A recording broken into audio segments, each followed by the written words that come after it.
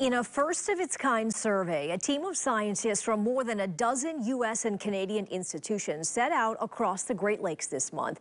They traveled on snowmobiles, ATVs, and airboats, all to collect valuable data. Storm teammate meteorologist Emily Skydema talked with them about why this is so critical. If you start getting some, we got to mark a spot. The excursion is called the Winter Grab. This is a collaborative effort to get some observations on wintertime conditions out on the Great Lakes. During the summer months, buoys and research vessels provide a steady stream of data to scientists. But in the winter, they go dark. This is an area where there hasn't been a lot of sampling in the past due to the logistics of getting out when it's cold and on ice that may or may not be stable.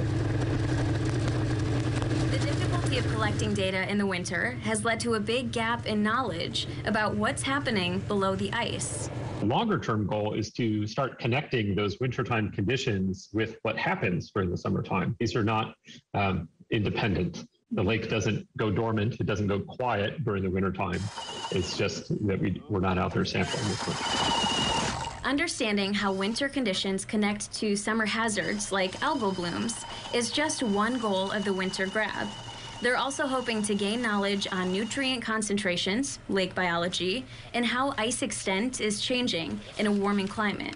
After boring the first hole, we make measurements of how thick the ice is, and then also how much light penetrates through the ice, which is important for phytoplankton and algae that are doing photosynthesis under the ice. Instruments were deployed into the water to measure temperature, oxygen, and light, which are all key variables in understanding the ecosystem. They also dredged the bottom of the lake to learn what invasive quagga mussels are up to in the winter. The collected samples will be analyzed locally or shipped to partners across the region for analysis. I'm really stunned by how collaborative this event is. It really exceeded our expectations in terms of interest, and that all of these groups are taking their time to go out and collect these samples. That makes the whole effort a lot more valuable.